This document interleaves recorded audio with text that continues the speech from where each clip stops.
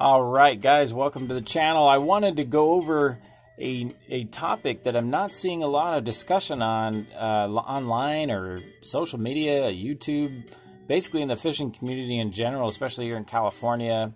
Obviously, because it's where it affects the most, but I'm not seeing much about it, and I just wanted to go over it because I don't think a lot of people know that this is potentially going to happen. But there are some proposed changes in the near future with the statewide fishing regulations. A lot of it affecting some western and eastern Sierra fisheries. Basically, what's going on is they're going to reclassify what is a general fishing section, basically, which is called 7.0 statewide, which would be year-round fishing, 5 fish limit, and no restrictions on the gear. Then there's 7.50, which is special regulations, and we'll go over what those are. But particularly speaking for the Eastern Sierra, as depicted in the Sierra Wave article, there are some concerns about some of the options that are now open to fishing if this goes through, which is supposed to be completed right here by June of 2020. And there's some other stuff that we'll talk about, but let's go and check out some of these spots, and you'll see why there's some concern. So like spots like Convict Creek will be open. See, so now it'll be under statewide regulations, which means year-round. So basically from the study area to the lake will be open. Cottonwood Creek down there by Olancha, year-round. Cottonwood Lakes, year-round. What a hike that would be in the winter, huh? Crooked Creek, all year. That's over there by Crowley. Crowley Lake, not affected. Now, with the typical, there's some lakes that are not affected that you would think would be affected by this. And I think a lot of the hype around this is that, oh no, you know, you're going to fish out all the main lakes up there because it'll be open year-round. Well, stay tuned on this video because we're going to get to all those lakes. But I'm just going to show you some of the list of the ones that are in the immediate known that will be affected.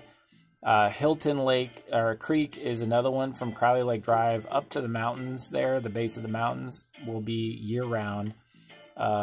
This is a cool one here. This is one I actually like. Inyo County. So basically from right here at Independence Creek. So basically Independence Creek and south to the border and west will be open. So that includes Independence Creek, Lone Pine Creek, you know, and there's a lot of little creeks in the middle there that you guys probably know or don't know, but you should go look them up because they're going to be open year-round for fishing. Hopefully that means they'll stock more. I don't know. I guess we'll have to wait and see. This is one that's going to touch a nerve, I think, with the new regulations, which is Kerman Lake. Kerman Lake is a famous brook and cutthroat trout fishery up there near Bridgeport, but it's going to become year-round. It's going to be a year-round with artificial and 14-inch minimums. So that'll be interesting. Laurel Lakes is another one. That's a golden trout fishery way up in the mountains, and this one even tough to get to in the summer with snow, but it will be open, so you can snowmobile up there. Levining Creek, another one that's kind of interesting. McGee Creek will have a spot from upstream from the 395 to the mountain. So it seems like Hilton, a lot of the tributaries to Crowley Lake will become open year-round in certain sections. So we'll see how that plans out. They mentioned Owens Valley, a lot of the Owens River, but a lot of that's been open anyway.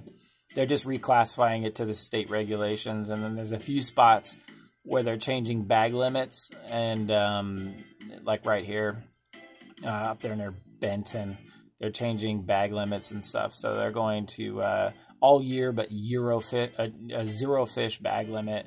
Let's see, Parker Creek, that's up there by June Lake Loop area. That'll be open year-round. Let's see if there's any other key ones in here. Topaz Lake will become year-round. Right now that opens up. It closes and then opens up January 1st. That'll become just year-round.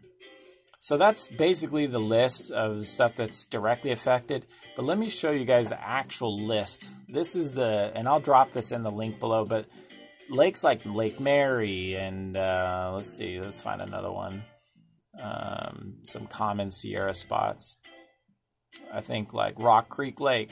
So what you guys should see is right here on the right side of your screen here. Notice that it's their proposal is to close it at back to Halloween. And you know, some time ago, so many years ago, they opened it later. They extended the season to the 15th of November, but now they're talking about walking that back. So while there are some spots that will be open year round that didn't used to be, now there are some spots that are gonna be closing earlier and they didn't used to be. So that's interesting. So I don't know how that's going to play out. I don't like that. I don't like that they're talking about closing these spots earlier. That's ridiculous. I would actually hope that they would stay open later. Maybe they would extend it. But see, here's like Lake Sabrina, closing 2 full weeks earlier, which is kind of, like I said, I don't know about that. So there's a few spots like Rush Creek. They're talking about Saturday preceding Memorial Day through September 20th. So shortening the season big time on some of these spots. And so that's interesting. So anyway, that's it, guys. That's the main thing. I want you guys to see one more key thing with this, that they are still taking input on this. It's not over yet. And it says right here, the Fish and Game is still consider the proposed regulations. And this will be, right here, it says, this will be the final time for public to have input on these proposals. And they give a link up here, right in here. So they're going to have meetings where you can go to the meetings, and they'll all be in this link right here. So I'll put the links to these websites and articles in the description below. But I'm curious here, you know, right here on this channel, why don't you guys post up what you guys think about these changes and what you're worried about or not worried about or happy about or not happy about. I'm interested in seeing what you guys think about all of this. So anyway, that's it. So some changes coming probably, and as you see, they're editing this. This was edited up here. It says January 20th up at the top here. So they're constantly editing this, and I think they're going to continue to edit it. And if they update it or change something big, then I'll post up. But so comment below. What do you guys think?